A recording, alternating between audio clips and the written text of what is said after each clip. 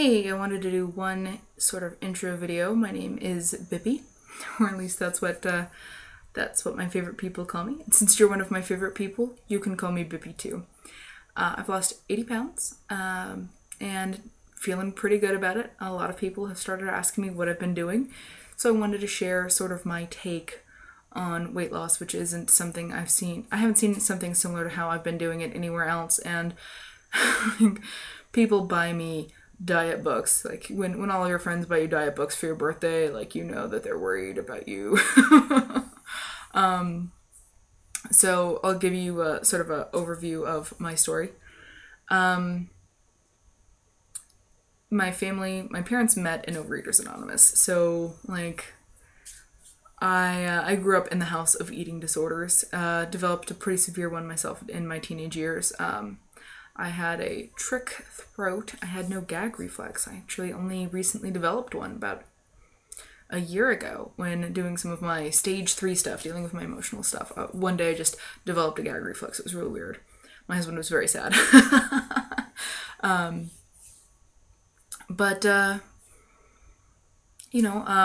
My brother got involved with fencing, and I started doing some high-level fencing too, and he went to the Junior Olympics. And if you've ever dealt with Olympic-level athletes, I don't think there's a single female Olympic-level athlete out there without some kind of disordered eating. I mean, the pressure is so intense. And everybody tried to force me to eat certain ways, and I do not deal with being ordered around well. I have issues with authority, so I would do a lot of binging, and then since I have the gag reflex thing, can throw up. So I would just binge and then starve myself for a while, which is pretty much the best way to gain weight ever if you really want to get fat. I was pretty stable at around 200 to 220 pounds. Got on Depo-Provera shot. If you notice, every fat person has a story of how they got fat. But I got on the Depo-Provera shot and I gained 60 pounds in 3 months and cried nonstop the entire time. So Depo-Provera, I don't recommend it. And I know 3 people who've gotten pregnant while on the Depo shot. So apparently it's not that hot for birth control either. So if you want to get fat, cry, and get pregnant, and then get fatter and cry more, it's the way to go. So Depo shot was a huge, huge nightmare for me. And I did that when I was 17. Got the Depo shot because I was in a fairly abusive relationship and did not want to be tied to this guy forever. Probably should have realized that was a sign I should dump him. But was 17-year-old girls, not always the smartest about relationships. So ended up, sticking with this person even though I should have dumped their ass. And when that did finally end, thank God, spent several years just sort of at about 220 to 230.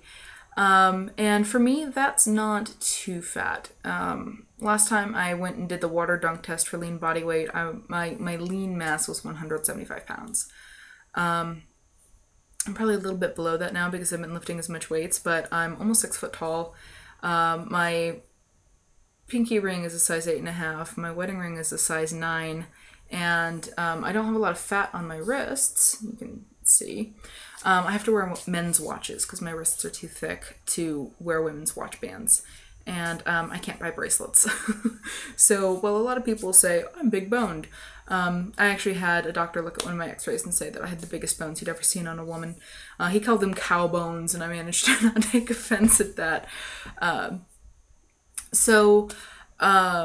For me, what is a healthy weight for me is a lot higher than it is for a lot of other women, even other women of my same height. And used to be 5'11", because I've spent so many years so heavy. I've shrunk a little bit. I'm now at about 5'9", 5'10". So I sort of puttered along, but the rapid weight gain really, really ran a number on me. And I'm pretty sure at that point I developed some insulin resistance issues. I mean, 60 pounds in 3 months, that's a lot. Developed diabetes. And I developed type 2 diabetes, and my doctor wanted to put me on meds, and I said, give me 6 months and I won't be diabetic anymore. And it took me 9, and I completely reversed my diabetes. Could not get anyone interested in what I had done. because what I did not focus on diet. I really didn't change what I was eating, and I really didn't change my exercise patterns. I did a lot of supplements, and I may at some point like find my old notes and find out what I'd done. But you know, was released with a bill of good health that I had completely reversed my type 2 diabetes. And time went on, and I stayed kind of pudgy. And I started working this really stressful job, and was, you know, working 80-hour weeks, and just kind of felt tired and down. But you know, I just started this really, really hard job, and you know, you keep hearing, if you have flu-like symptoms for more than 2 weeks, go to the doctor. But I didn't have health insurance, so I was like, well, I'm not sneezing or coughing, so I'm not contagious. I'm not getting anybody else sick. I feel kind of blah, and my joints kind of hurt, and you know, maybe it's allergies. I'm not getting a lot of sleep because of this new job, and they found me face down on my office floor. I couldn't figure out how to use the phone to dial for help. And it turned out that I did not have a mild flu. Apparently, my pancreas is my weakest link from my earlier bout with diabetes. And I'd had a quiet little bacterial infection that killed off 80% of my pancreas. So I became a type 1 diabetic. I had a dead pancreas and had to go on insulin shots to keep myself alive. And during that time period, it got up to about, the highest I ever saw on a scale was 320 pounds, but I am pretty sure it was at least 340 at one point. Because once I started hitting the 300s, I really started avoiding scales. I didn't like scales at that point. And that is basically how I got fat. A lot of emotional eating, using food to deal with my problems, using food as a secondary form of communication. I used, you know, if people were sad, I would make something. You know, ice cream was my favorite sad food. If you're happy, then it was pasta. Or bread or some other baked good. So basically, anytime anybody felt an emotion, my reaction was to cook. And you know, I liked large volumes of food that were inexpensive, and that basically means starches. So potatoes, rice, pasta, you know, these were bread. These are all things that I absolutely love. I cook really, really well. I make amazing mashed potatoes. I make incredible pastas. I make a lot of pasta by hand, homemade breads. These are all things that I love. And during my first round with diabetes, I very carefully checked what all of my reactions to foods were. I was testing my blood sugars 8 to 12 times a day. My fingertips were just completely shot. And anytime I ate wheat, I would notice that my blood sugars would stay elevated for 2 days, easy. Like if everything else I ate was perfect, but I had one roll with dinner or one sandwich with bread, you know, I was going to have elevated blood sugars for a couple of days. So I just basically really like those foods, and when I was told not to eat them, I had the same reaction I did when I was 16 and surrounded by Olympic coaches who were trying to tell me what to eat, which is basically, I'm gonna eat what I want. Don't you tell me what to do. You're not my supervisor. Yeah, it was not the most emotionally mature response. But every fat person has a fat story of how they got fat.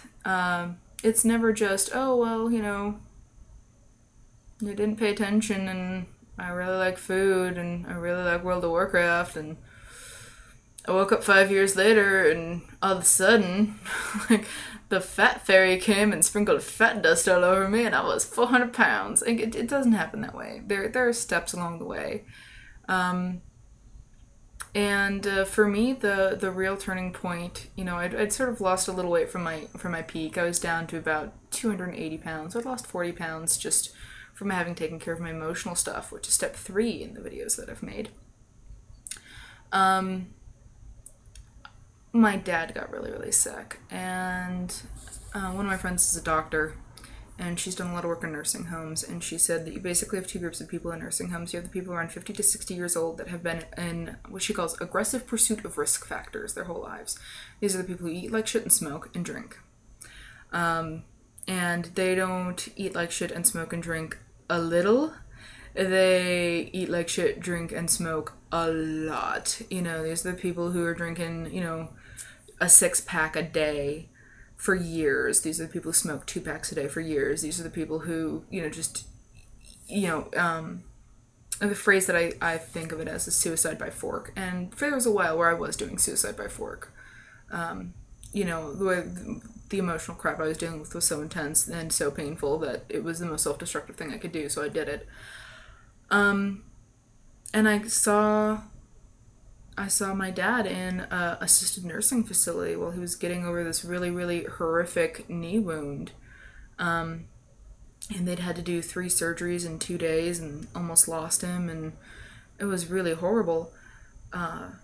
And my dad's pretty young, he's only 60. And the other group of people that she saw in nursing homes were the genuinely old, 80 and 90 years old. And there seems to be this gap in between the aggressive pursuit of risk factors and the old people. And I realized that I was in the aggressive pursuit of risk factors group. I was smoking a pack a day because I hated my job. I still hate my job, but I have a different job that's less bad, and I don't smoke anymore. I haven't had a cigarette in about 2 months. And, I when I was out in the smokers area at the VA nursing facility where my dad was, there was type 1. There were the aggressive pursuit of risk factor guys, and I looked around and I realized this is what I was doing. And, if it had just been myself, I would have kept doing it. But I realized this is what I was doing to my family. I was setting up for my husband to have to watch me commit suicide by fork. I was setting it up so that my daughter was going to have to, at a very young age, deal with my,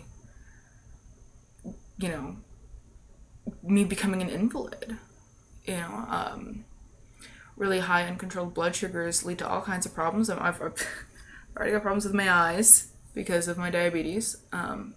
Before round 1 of diabetes, I had 20/20 vision, and now I'm, now I don't.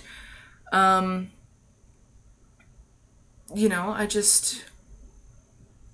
realized that I was dying, and I wasn't dying in the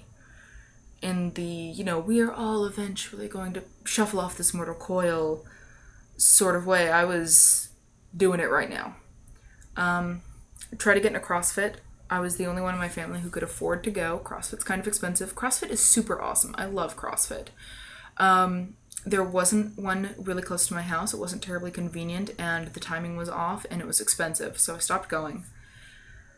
We ended up getting a family gym membership for only $20 a month more than CrossFit. My entire family has a membership at the gym.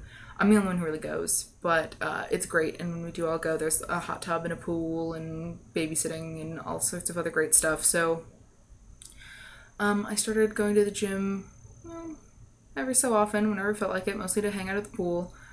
And after I went and saw my dad, I had a really hard time handling it and dealing with my dad being that sick. And it was so bad. Like, I can't tell you how bad it was.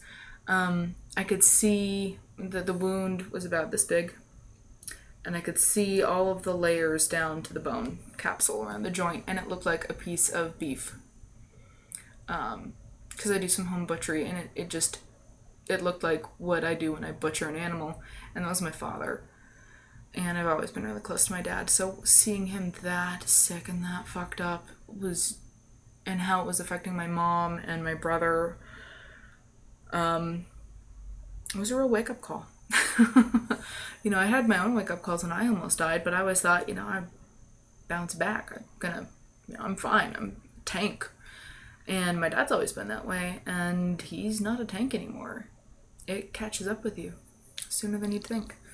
So, I started making it a real priority in my life to get healthier, and I started actually exercising more to handle the depression and the stress, because, working at a job I don't like, dealing with my dad being sick, with my in-laws are starting to get old and fragile, and I got a 12-year-old.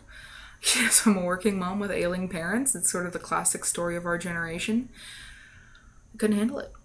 So that's how I got fat and how I decided to get thin. Or, I really don't care about thin. I really care about healthy. So that's my story.